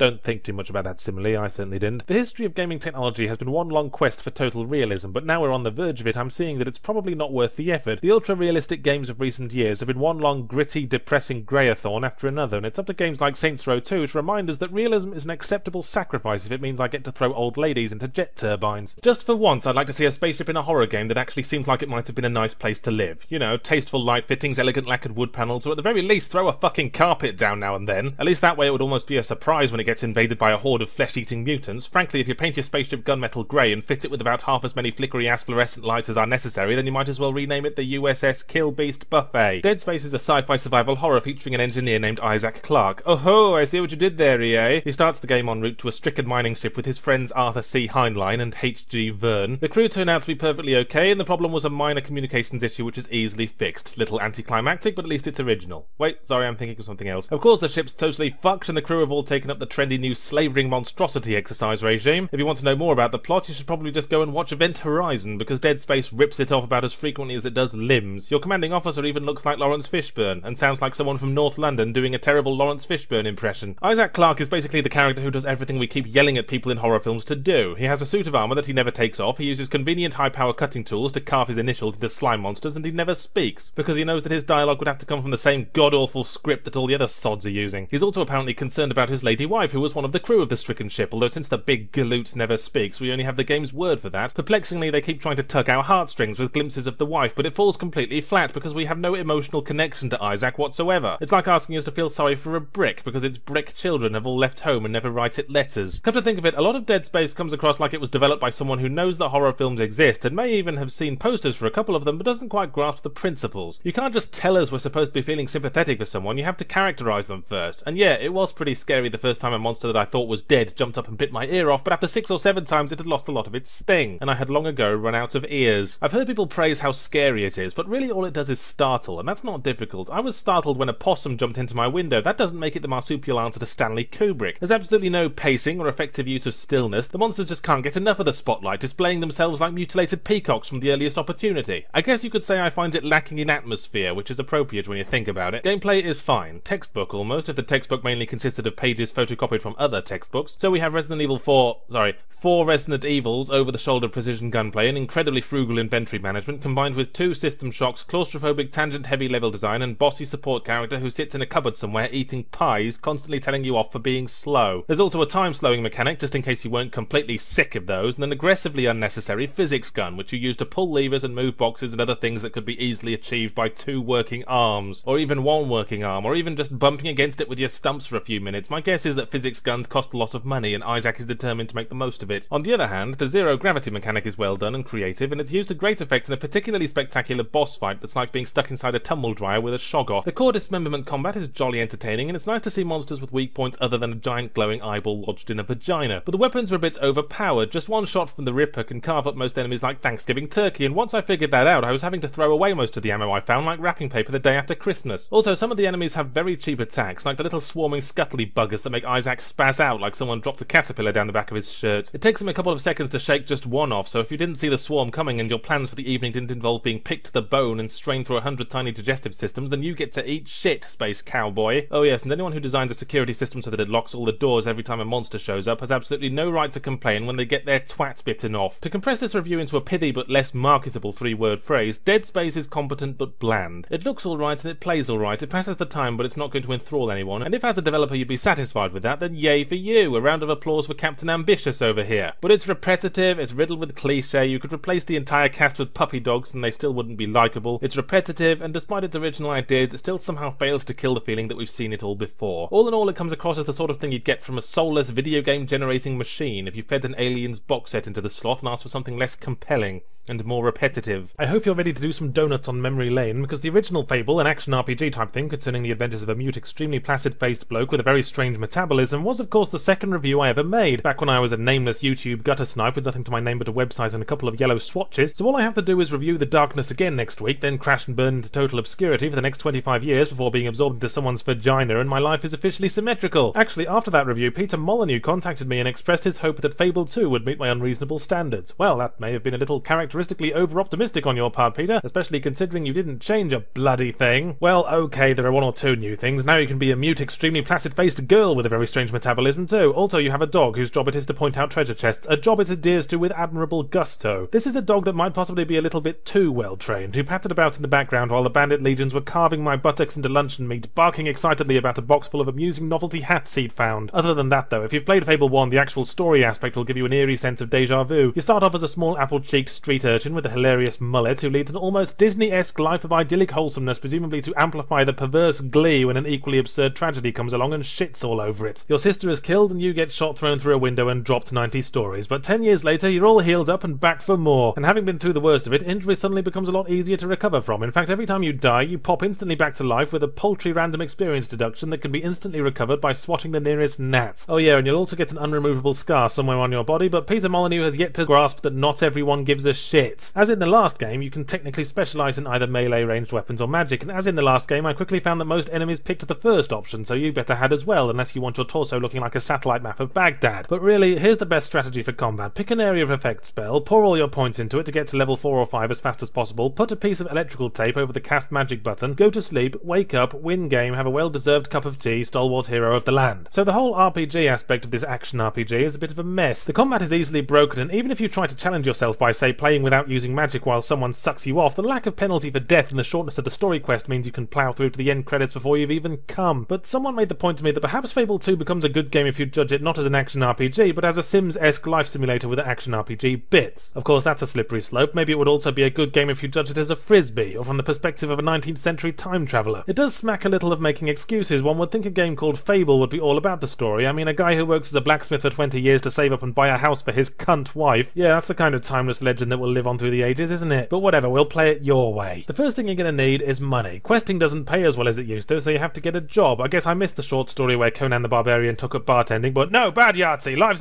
simulator, adjust expectations! Okay then, you know how in The Sims you could get a job as a mailroom clerk? You remember how you had to go into the office every single in-game day and play a little minigame where you fling envelopes into pigeonholes? Of course not, because it would have been really fucking boring! Yes, alright Peter, it's more realistic than dead monsters dropping pocket change, but you know what else is realistic? Working a desk job for 50 years in a cloying mire of tedium and self-hatred before dying of a disfiguring facial cancer alone and unloved, forgotten within a decade. But you won't see many games about that, at least not until I finish the design document. And then there's the infamous marriage aspect. Flex your arms a few times in front of NPCs and many of them will swiftly agree that yes, your magnificent pythons and tendency to break wind in public prove your relationship commitment. Then you have the option of marrying someone, although why you'd want to is a question the game skillfully avoids. Everyone has the same voices and endlessly repeated dialogue lines, so you'll run into 9 clones of your beloved down any given street, and none of them will get their tits out when you're bonking them. These are just a few of the excellent reasons why I grew bored after around 12 minutes of happy marriage and decided it was time to murder my entire family. This was the point when I discovered you can't kill children, of course. So much for total freedom, eh? What, so it's alright for someone else to shoot me in the face and throw me off a building when I'm a kid, but the moment I try to spread the love, then ooh, suddenly we're getting off message. And while we're on the subject, why can't I marry my dog? You see, you can gab on about freedom until the eagles choke, but in a game it's always going to be within some constraints. Fable 2 is actually pretty restrictive by the standards of sandbox games. The world is rather small and linear, and appearance customization is so shallow and arduous you might as well not bother. The key phrase here is, you can, but why would you want to? You can get married, bone your spouse till their eyes drop out, pump out enough kids to start your own jazz orchestra, but it's all for its own sake. You can buy every house in the game and be crowned king, but there's no benefit besides more and more useless fucking money to make your wallet look untidy. I am of course emotionally jaded, but the characters in the game don't have enough charm to make me want to marry or rule them. They all operate as some bizarre schizophrenic hive mind who will chide you for your numerous murders one moment and praise your farting prowess the next. Fable 2 is less of a sequel, more like an upgrade of Fable 1, warts and all, that just tried to distract from the flaws by going, oh look, he's a doggy, mash up his whittle face and call him Chips. Alright.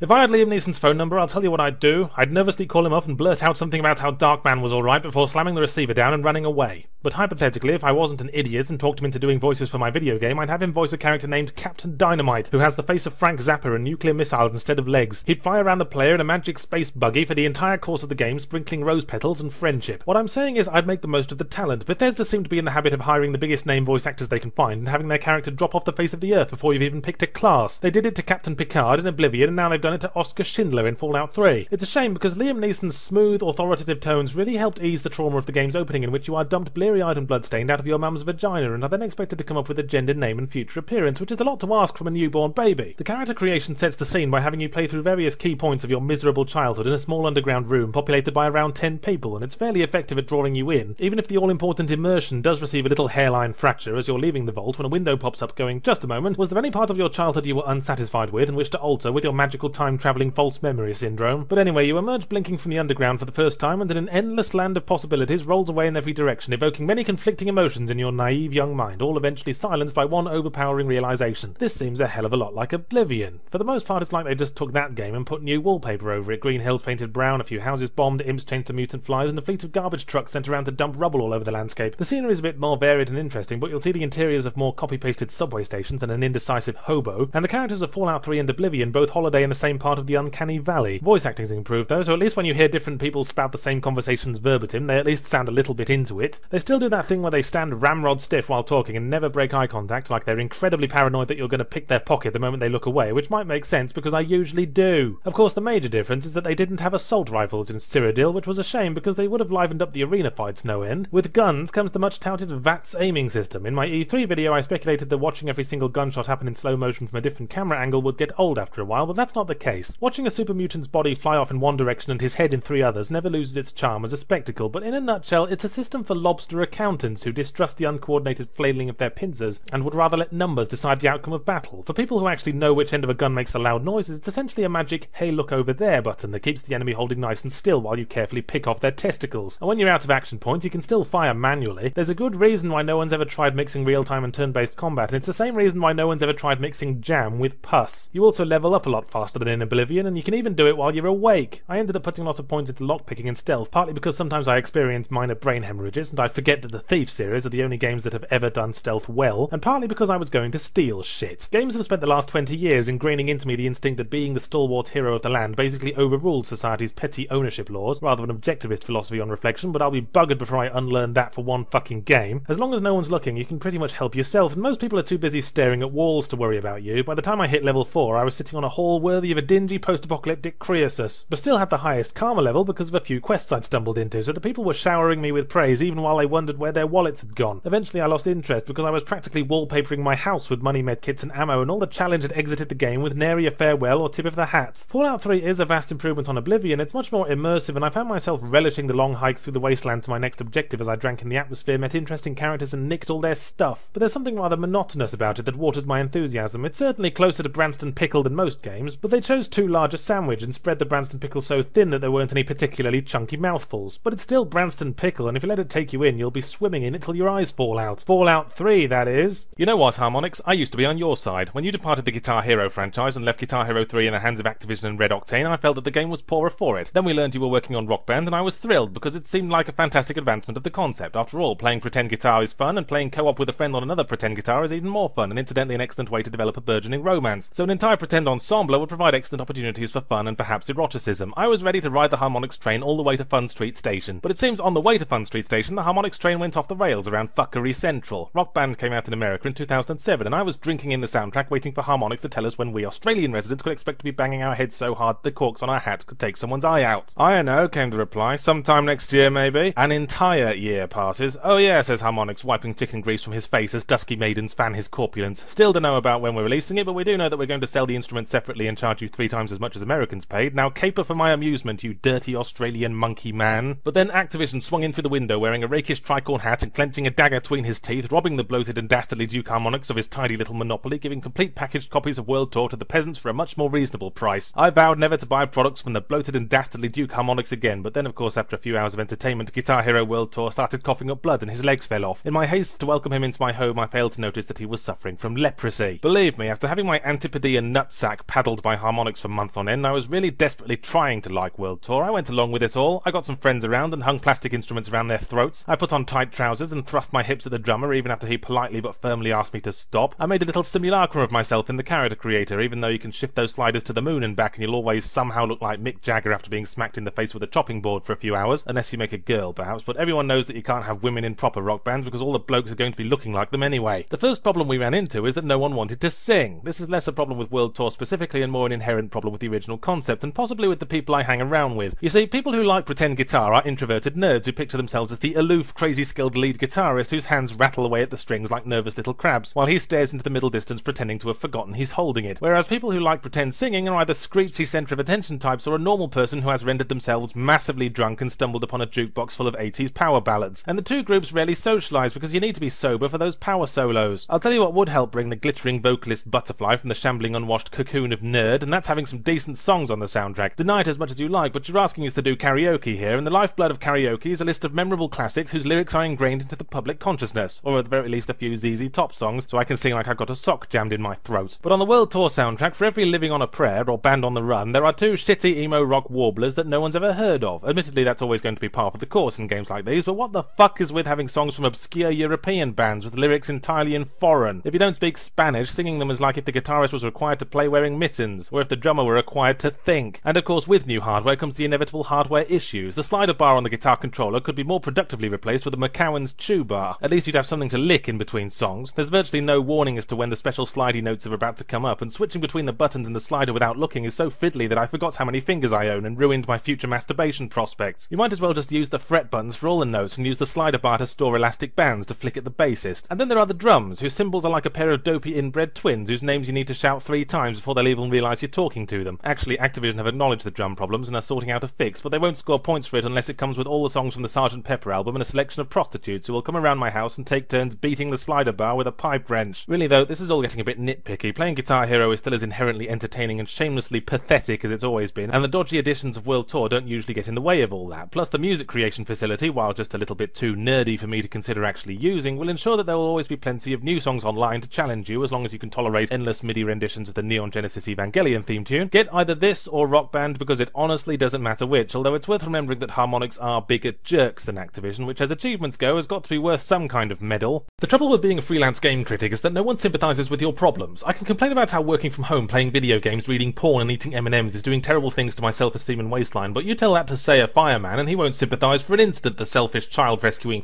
fuck. And no one seems to care that it's proving very difficult to keep up, when by the time I finished reviewing a game, 6 more have popped up like wooden ducks at a target range. No one that is except EA, who have been kind enough to provide Mirror's Edge, a game that I finished in a day, thus freeing up loads of time on my schedule for playing other, less horrible games. There's a reason why I never play demos, besides the fact that I spend most of my life in a vegetative state of cannot be asked. Demos create expectations, and expectations colour your opinion of the final product. For most people, a demo for Mirror's Edge coloured their expectations a shimmering gold, only to realise once they bought the full game that they had been seeing the lights reflecting off a stream of piss. If you like the demo, just play it again 3 or 4 times and maybe make yourself some little cinematics with paper cutouts, and you've pretty much played the full game. And it also wouldn't hurt to pay someone to stand next to you jamming shards of glass under your fingernails. Actually, I guess that would hurt quite a lot. So here's the gist. It's the future again, and the government are evil because they have a lot of money and wear suits. This isn't very well explained, to be honest. You play a member of an underground courier organisation who operate over the rooftops, ironically, who do jobs for someone or other, delivering packages containing... that's never really explained either. The police apparently have nothing better to do than send several armed platoons after you with helicopter support, so either no other crime ever fucking happens, or you're delivering something really amazing like the Dead Sea Scrolls or a wireless blowjob dispenser. I remember when everyone was first getting giddy about the gameplay trailers, and I, being then as now determined to bring everyone down, pointed out that platforming from a first-person perspective has worked about as often as Western European peace treaties. Highbrow joke. You can't see your feet without looking straight down, so it's hard to judge your jumps, and when you dangle from a ledge or pipe, you're going to be treated to a face full of wall, at which point you either break game flow by slowly looking around for the next ledge, or because the game asks, nay, demands a quickness of pace on your part, you can take a wild guess and jump straight off, hoping that solid ground can be willed into existence from the land of dreams. I turned out to be absolutely right as always, but it seems I was being uncreative in my naysaying. I should have also realised that the engine will be plagued by collision detection difficulties, leaving you hopping furiously up and down in front of a 3-foot high ledge, hoping the game will realise you're trying to climb onto it before the enemies are finished turning you into a rousing game of bullet kaplunk. Speaking of, Mirror's Edge can't seem to decide what it wants to do with the combat aspect. Obviously, anyone who takes on armed platoons of burly soldiers empty-handed would need to have had his brain and his scrotum switched around, so half the time the game will tell you to just run your stupid ass away, but at other times it will be for various reasons impossible to proceed until you've murdered all the decent, hard-working married police officers who were forced to open fire after you refused to cooperate, because we really only have the main character's word for it that the government is evil. About the only evidence presented is that they keep everything looking extremely clean and shiny, so okay, maybe they run their janitorial services a bit dictatorially, but for all we know you're delivering nail bombs to terrorist groups so they can plant them all under somebody's doting silver-haired mother. I do like the starkness of the visual aesthetic, if you'll forgive the degree of faggotry in that phrasing. The bright colours against uniform white make an appealing change from gunmetal grey or dystopia brown. Effort has been put into realistic visual effects like blurring and changing of light levels like you're actually looking through real human eyeballs as opposed to a camcorder zipping along along about 5 feet above the ground, and yeah, maybe it would be realistic for all that white scenery combined with bright sunlight to bleed together into a big blinding blob, but it doesn't help you avoid dropping off a building for the umpteen bazillionth time. Oh, says Mirror's Edge, here manifesting as a designer with a bicycle pump embedded in his skull. Well, since that's your problem, I guess I'll just set half the game in linear claustrophobic tunnels that undermine the very concept of free running, and then fill them with excessive bloom anyway. So he did, and then he ate his own shoes. So, essentially flawed concept, dodgy detection, indecisive design, muddy story, unlikable characters, shocking brevity. Put them all together and you get S Florcon.Jek in Desai Mudstore like Tozokati, and of course Mirror's Edge. But while being in itself an 8-hour fecal water slide, its very existence is evidence of something positive. It's one of the few original IPs coming out this year, flanked on all sides by old-hand titles with increasingly large numbers on the end. It was experimental. Sure, it didn't work, but that's what experimentation is for. Maybe the next combination will be a revolutionary diamond-farting wonder. I, for one, am gratified to have been part of the scientific process. Just a shame I had to pay $100 for the privilege. They'd have paid me in a laboratory, and all I'd have to do is let them put wires up my dick. It's my observation that zombies are second only to ninjas, pirates, and monkeys in the list of things nerds like and need to shut the fuck up about. They watch movies about them, they dress up like them, and wander around irritating commuters in major cities, and it seems every time a hot new engine comes out, some craven optimist will try to make a zombie mod for it, posting one gun model and a piece of concept art before the level designer remembers he's only ever worked in Lego and the whole thing falls apart. I guess it's just that the breakdown of society is attractive to people with absolutely no social skills, and while you may have to hide from slavering mutants your whole life, at least the big boys will never again tape you into a bin and kick you down the stairs. Valve have therefore proven to us just how big nerds they are, if that weren't already obvious from their series of games about a bespectacled scientist beating up hordes of big tough football scholarship marines, with Left 4 Dead, a true blue zombie game in the Source engine. Now obviously there have been tons of games with zombies in, but in most cases they're just standard challenge obstacles to litter the corridors, interchangeable with terrorists or aliens or mean-spirited traffic barriers. The trick is to recreate the tension and emotion of the zombie apocalypse, where you and the last 3 sane people on Earth huddle together in a basement somewhere while the entire population of the landmass stand outside meaningfully rubbing their bellies and waving ice cream scoops. That is a true zombie game, because if you can pull it off, then you could replace the zombies with, say, koalas, and it'd still feel like a zombie game. And that's pretty much what Valve have gone for, oppressive co-op zombie fun. And when I say co-op, try to imagine the word written in 80-foot high concrete letters. Usually when you talk about co-op in games, you're talking about a single-player game in which some dolt follows you around hoovering up all the health and ammo, but Left 4 Dead is a rare co-op game in which the other players actually feel necessary. You need 4 chumps worth of guns in play to take on the hordes, and you need your friends to save you from special zombie attacks, so if you separate from the group, you might as well drizzle chopped nuts over your shoulders and start shampooing your hair with barbecue sauce. Although frankly, the other players are also one of your major threats, because the immediate appreciable difference between a dishevelled muddy-coloured survivor and the dishevelled muddy-coloured undead marathon runners he's fleeing from is very little at first glance, and when things get frantic, stopping for a second glance can lose you another 2 mouthfuls of brain. On the other, less ethical side of things, you can also opt to play as the special zombies themselves, which transforms the game from tense survival horror into hilarious griefing engine. It's nice to see creative thinking rewarded when you successfully leap on a human player and start pulling his nibbles out, and it's also curiously satisfying for me in ways I should probably tell my psychiatrist about. It is a little frustrating, however, when most of the time you'll be killed about as quickly as a gerbil in a speed bag, and then you have to wait 20 agonising flow-breaking seconds for another go. It's probably there to keep the game balanced, but there's no reason why I couldn't play as one of the little crappy zombies while I wait. No need to rein in their numbers, because they're like gerbils in speed bags full of broken glass. Whether Left 4 Dead is good or not depends on what you ask for in a game. If you like a plot, there's certainly not a lot of that. Here are some zombies about sums it up. Other than that, you are part of a small team of the 4 unluckiest bastards in the entire Holocaust who get rescued over and over again, but it never seems to take. There's the old Vietnam veteran, the tattooed biker fellow, the hot college girl who probably spends every single night sleeping with her arse to the wall, and there's also a nebbish office worker type who doesn't seem to need to shave if you're looking for a character you can actually identify with, although he is black, which probably fucks that up a bit. It's also not going to be your thing if you like to see a game evolve and reach closure. While most games endeavour to have a uniformly rising difficulty curve leading up to a satisfying crescendo and hopefully a massive boss fight, preferably in space, Left 4 Dead starts about halfway up the difficulty chart and stays there forever. Playing the same 4 campaigns over and over again might not sound like a world beater, but the repetition is eased by the so-called AI director, an omnipotent figure watching silently from the shadows who creates dramatic tension by conjuring health and ammo at the points when you need it and a billion zombies whenever he's bored, which is all the time. Anthropomorphizing the system was probably a shrewd idea, because when cocks rocket skyward, everyone likes having someone to blame who can't defend themselves. I saw someone pray to the AI director once. This is probably how cults get started. As a game in itself, Left 4 Dead is beautifully designed, but I'm unconvinced that the gameplay is varied enough to be as endlessly replayable as Team Fortress 2. Even with the AI director, after a few games you'll pretty much know all the motions, but it is fun as a shared social experience and quite invaluable if you're planning some kind of doomed voyage and need to know who among your circle of friends is most likely to spaz out under pressure. As I said, it's up to you whether you think this is all worth $50, but then of course I paid $100 for Mirror's Edge, so apparently I'm a retard. Sonic the Hedgehog is sort of a rock star of the video gaming industry. He fronted a succession of extremely popular titles, made enough money to buy St. Paul's Cathedral and grind it into a fine snortable powder, hung around with a lot of suspiciously effeminate young boys, abused a number of forbidden substances, spiraled downwards as inevitably as Al-Qaeda Airways, weathered a few very embarrassing attempts to re-grab the spotlight, and now his shows are attended only by people's dads, who can only shake their heads in despair at the unshaven, drug-addled spaz on stage whose pathetic spurts of activity masquerading as entertainment only serve to highlight both his and his audience's mutual decline into inexorable piss-dribbling old age. All he needs to do now is hang himself on a doorknob while having a wank. The particular substance Sonic is abusing this time around is dual-world gameplay, because Nintendo were all over that for a while, and Sonic is nothing if not willing to jog sweatily along about 50 feet behind the bandwagon. You get to explore various thinly disguised countries of the world in either the day or the night. During the day, your lovable drug-crazed has-been normal Sonic. During the night, you turn into a werehog, which, as I've been quick to remind everyone with assuredly insufferable smugness, is a misnomer, because the word werewolf derives from the Old English word were, meaning man, so man-wolf. A more appropriate word would be hog-wolf or wolf-hog, although I'm not sure he's even supposed to be a wolf, because wolves don't usually possess stretchy arms or run around ripping off God of War. I bought Sonic Unleashed to review because I was almost certain I would hate it, and I needed something to help me unwind in the stressful Christmas period. It's a fairly safe assumption that anyone who ever had any actual talent in Sonic Team has long since abandoned the company to an invading force of leprous retards who create design documents by flicking fountain pens at a pile of shredded paper. I was looking forward to a delightfully horrible game to get good and angry at, but it turns out I was disappointed. Sonic Unleashed is so bad, so utterly putrid, that I can't even get worked up about it. It falls right off the edge of my critical spectrum into the black, cloying void of dispassionate loathing. It doesn't even have the hilariously awful quality of previous Sonic games, like in the last one where he tried to get his little furry Lego for a human girl who was probably underage, just in case it didn't completely creep you out. The only slightly tolerable parts of Sonic Unleashed are the nighttime manhog levels, mainly because you could put Sonic in a skirt, unfocus your eyes, and convince yourself that you're playing God of War, a much better game. It's almost entertaining to be able to pick up two small, relatively harmless enemies and slap them against each other like one of those possessed toy monkeys, and like God of War, you can opt to finish off wounded enemies with a quick-time event special move, but they're terribly unforgiving, and if you fail, the sheer reality-altering power of your ineptitude causes them to regain most of their health, so you might as well forget it and just mash heavy attack until their skulls have been flattened against the curb. The leprous retards of Sonic Team have basically been lost in their own little world for the past few years, but occasionally something penetrates their malformed 3-inch thick skulls. Recently, for example, the notion finally broke through that most people want Sonic games to be about Sonic, and that his ever-expanding entourage of neon woodland creatures can all go dive under a tractor, so the cast of anthropomorphs is cut down on this venture. Tails makes an appearance, but he was with the series while it was still good, so I'll let that one slide. But we're also introduced to a new, helpful in massive inverted commas, pixie-like character who is like Navi from Ocarina of Time with a cheese grater taped to her face. It doesn't help that the dialogue's so fucking embarrassingly written I had to change the language to Japanese just to give it enough of a sense of cultural distance that my hands didn't keep slipping off the controller and fastening around my throat. Another thing that finally penetrated is that putting Sonic in a 3D environment is repeatedly proven to be like releasing freshwater fish into the Dead Sea. They just don't get along. So the day missions, as normal Sonic, largely consist of running very fast on a largely 2D plane. But then Sonic Team's nanny was called away and they fell back on their leprous retard instincts. Ironically, Sonic just moves too fucking fast, running face first into pits and spike traps that you'd need clairvoyance to be able to avoid on your first go, so the levels can only be beaten by trial and error. There's more than one stage that kills you if you don't press anything in the first second or two. This is gameplay I would expect from a fucking ROM hack, designed by Hitler. They even use that obsolete fucking lives system, and if you run out, you've got to start the level all over again, and then just to be completely insufferable, when you finally reach the end of a level, the game grades you, usually very poorly. I'm ashamed enough that I'm even playing this game, and now the game itself is insulting me for it. Mind you, even getting to the next level is like pulling teeth. First you go from your world map to the country you feel like harassing, then you have to find the entrance to the mission hub while avoiding conversation with a bunch of spliffed up locals, then you have to navigate the incredibly unintuitively laid out mission hubs to find the level entrance, to find the actual game part of the fucking game. And even then they won't let you in the door until you've picked up enough coins as part of a completely asinine gameplay lengthening scheme that will more often than not have you traipsing back and forth over every shitty fucking level trying to find them all. This isn't the game for you if you like jumping right into the action. Come to think of it, this isn't the game for you even if you don't. I'm not sure what kind of person could consider this the game for them, but they probably live in a cave and subsist on raw fish. Nostalgia is the only reason Sonic still gets a free ride despite repeatedly rubbing his little blue balls in our face with terrible game after terrible game. Sonic is done. He's past it. He doesn't need more games. He needs help. Specifically the kind of help that involves taking him behind the shed and tearfully putting both barrels through his confused, oblivious little face. Stuff him, mount him, repurpose him as a litter-picking device. The Prince of Persia series, as it stands, can best be equated to a man who owns a goose that once, when the conditions were exactly right and after being fed a particular kind of food, laid a golden egg. He then spent the next few years experimenting with the goose's bedding and vitamin intake, hoping to recreate the ideal conditions, and after nothing more than a couple of bronze and silver eggs plopped out, he went the scientific route of chopping it into fritters looking for the secret. And after that didn't work, he hastily stitched it back together, dressed it up in glittery fabrics, and attached some googly eyes, and that's the new Prince of Persia, an appealingly gaudy appearance that fails to disguise the fact that the old bird is dead inside. First, let me say that the best part of the Prince of Persia games, the triple-headed gameplay of runny, jumpy, climby, is still intact. Hosts of linear parkour paths spread across the open-world playground like the Saturday night vomit piles on the pavement outside a noodle shop, and navigating them with a smoothly rattled-off sequence of acrobatics feels as rewarding as ever, compounded by the gorgeous panoramic views the Assassin's Creed engine so efficiently assaults us with. It's like having your temples gently massaged by a swarthy concubine while her twin sister stands some distance away doing aerobic stretches stretches in a leotard 3 sizes too small. The new moves incorporating the prince's Freddy Krueger glove for the most part work well, although they often lack the grace and speed of his somersaulting predecessor's movements, especially when grinding slowly down a wall like an obnoxious pussycat descending the living room curtains. But as much as I love the Sands of Time trilogy, I understand when a series has to end. Ideally it should have been around the time Warrior Within began development, but oh well, and have nothing against starting a whole new story, as long as it's suitably epic and fantastical and features breasts at some point. Our new hero is a mysterious stranger who wanders out of the desert to find himself embroiled in the troubles of some mystical lady with no shoes. The enigma of his identity undermined somewhat by it being given away in the fucking title. He dresses like he just ran at full speed through a circus clown's washing line, and he looks like he draws on his abdominal muscles with a felt-tip pen, but it seems mean to complain about that when I'd rather complain about how the two leads both talk like smart-ass American 20-somethings exchanging cliched witticisms over frappuccinos in some toothless New York-based sitcom that goes out at 1 in the afternoon. I know publishers have this idea that American audiences can't relate to anything but other Americans, but as weird as these words sound coming out of my mouth, perhaps we could at least try giving them credit. I imagined all the prince's lines being delivered in a thick Indian accent, and he became much more appealing, although it did feel like the game was taking place in a 7-Eleven. Honestly though, his cheerfully carefree attitude and occasional funny line eventually caused me to warm to him, although that could just be because he was standing next to his sidekick, Elika, a character alongside whom even a dead goose with googly eyes attached would seem charismatic and appealing. The writer couldn't decide precisely which generic female character personality to give her, so she flits schizophrenically between fragile flower, sardonic tease, and humorless austerity. Her role in cutscenes is mainly to reiterate plot points you grasped ages ago, and to almost faint every time she exerts herself so the prince gets to feel her up. In gameplay she's just there to save you from death drops and occasionally do a trick at your command, so her role could easily have been filled by a magical Labrador in a low-cut top. Her other job is to help out in combat, which is a thankless task because the combat is beyond help. Once again, Prince of Persia continues the proud tradition of taking 1 step forward, then 2 steps back. Actually, in this case, more like 1 step to the side and 1 step back into a ditch full of used surgical equipment. Gone is the old prince's acrobatic fighting style that merged seamlessly with the parkour moves in which you could run up a wall, somersault behind a pursuer, and thinly slice his buttocks before he knows what the fuck. Now you just get to shuffle back and forth, waving your sword like you were taught how to fight by an air traffic controller, occasionally weathering button-mashing QuickTime events that call upon you to channel the spirit of Woody Woodpecker. If you manage to block an attack, and you probably will because the game helpfully slows down and highlights the block button to cater for the clueless dipshit demographic, then the enemy will just wail on you over and over, not giving you any chance to counterattack until you might as well just let them hit you and take your chances with the QuickTime events. The other option is to fling Elika at them, but she's really snooty about how close you have to be before she'll attack, the lazy bitch. Combat basically consists of the same sticky, frustrating fight repeated about 800 times, and in that respect goes quite well with the level progression. Despite a few little changes in scenery, the levels are all cut from the same carpet, jump around a place that's covered in black slime like a busload of smoke has just rolled through, coughing on everything, fling the local bad guy off a cliff, then plonk Elika on a magic floor and finger the Y button until she explosively comes grass seeds. It works fine on its own, but when you have to go through the exact same process over and over again, my nipples explode in a desperate attempt to add variety, although on reflection it might have been for some other reason. Letting the player choose what order to do the levels in sounds good on paper, but it means that they have to all be very similar or the difficulty curve gets fucked up. To utterly misquote Benjamin Franklin, he who trades pacing for gimmicky open world freedom deserves neither. Frankly though, the core platforming and lovely scenery do a lot to make up for the flaws, almost suspiciously so. Every time I feel myself getting worked up about the characters or the combat, a nice relaxing parkour sequence mellows me out, those cunning Ubisoft twat rackets. So I guess Prince of Persia gets an extremely tentative recommendation. I've heard people complain that it's too easy, which seems odd to me, because I died more times than the nameless one in a smoothie maker. Sure, you recover instantly, but in this kind of game it works. Instant death recovery didn't work in Prey because it defanged any possible threats, but a free running game has to be all about the flow, which as Mirror's Edge aptly demonstrated can't survive constant unavoidable bucket kicking. Prince of Persia is definitely worth a look at least, but don't look too hard or you'll see the stitches.